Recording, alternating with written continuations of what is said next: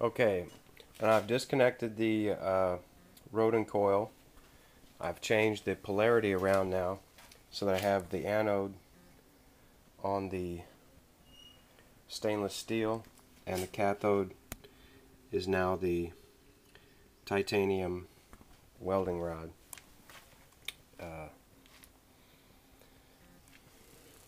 So we're running 450 volt 25 microfarad AC capacitor, then going to a rectifier and coming out with about 120 volts. I'm going to turn on the voltage and let's see what happens.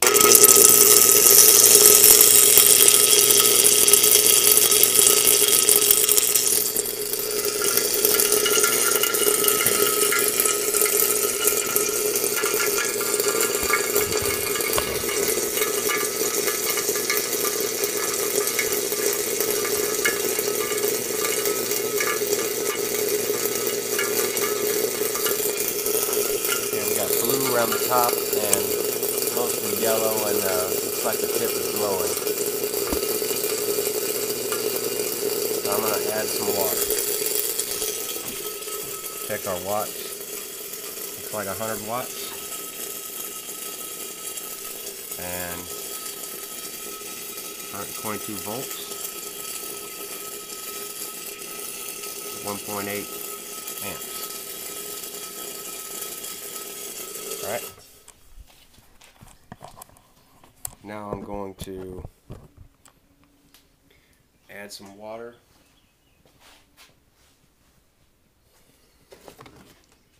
Since I can't lower that cathode down any further, raise the water level up on the cathode a little bit and try it again, see if we can get some plasma formation.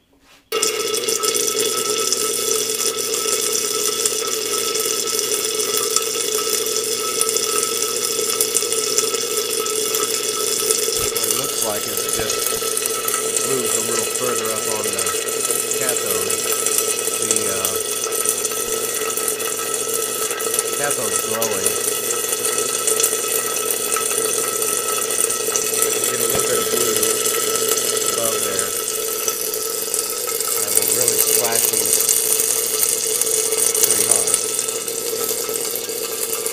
Production on the anode is pretty much equal to what it was before.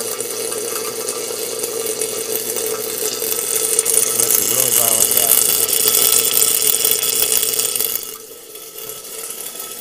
Watts. Got 2.6 amps, 200 watts.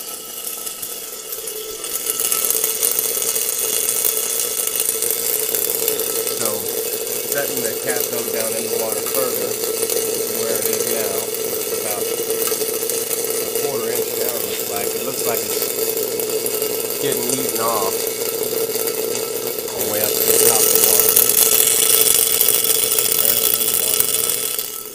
The watts are probably going to drop down as it eats away at the cathode. We're down to about 150, yeah, and dropping. And as the cathode gets consumed, the watts go down, the power that's being utilized is less because of the destruction of the cathode.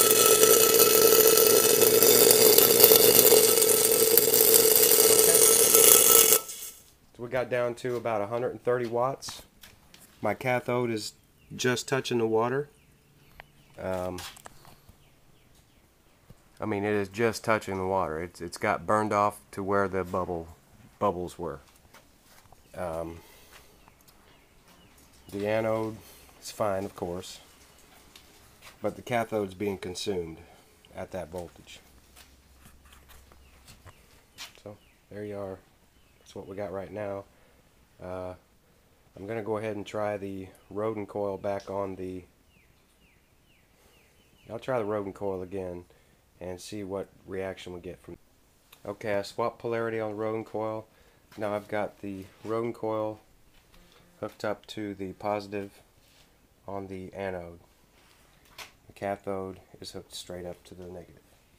Here we go.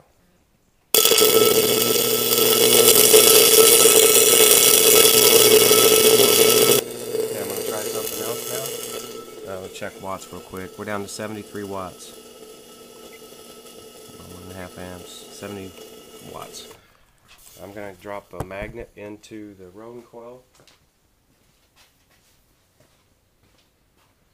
and see what effect we get from that. I can get these apart.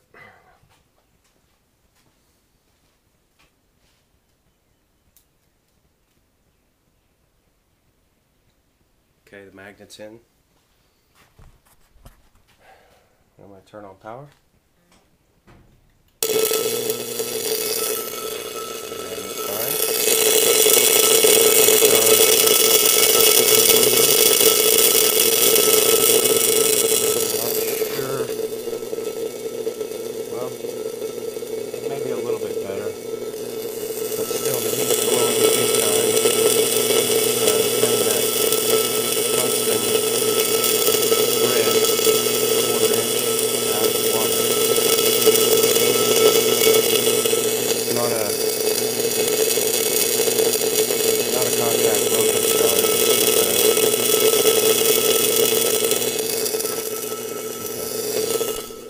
Watts, 65, 50, 60 watts.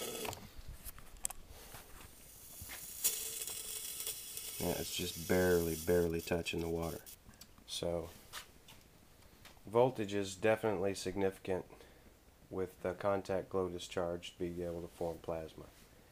So this 110, 120 volts, even 130 volts really doesn't give you any kind of plasma discharge. You're just getting an arc discharge, electrolysis. So what I probably ended up doing is plating my stainless steel with a little bit of titanium. So yeah, there you are. Alright, I want to go ahead and show what it looks like with 300 with 116L stainless. It's 3/8 solid rod, pulling about 2,000 watts.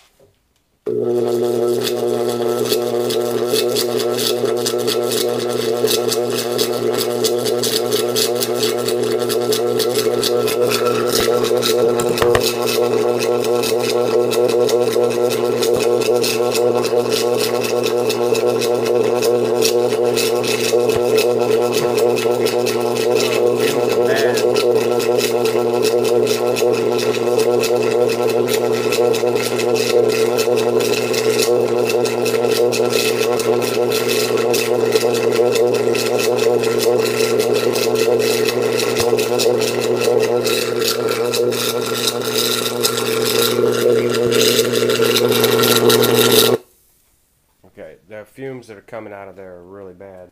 The watts were over 2,000, so now we're pulling way too many watts like that for any kind of real production.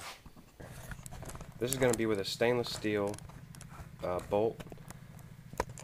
I think it's smaller than 1/4-20. I don't know exactly what size it is. I'm not going to look right now. It's probably 1032 or something like that.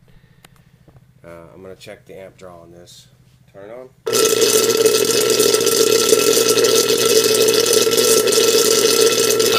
Plasma field around it, blue and purple, not as much white.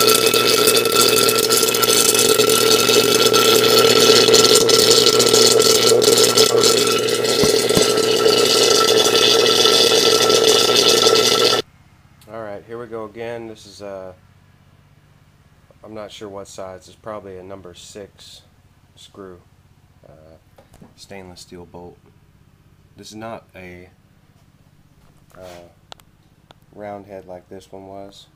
I'm not sure what happened to the Phillips head insert there, but it definitely cleans them things up. Alright, so starting with that.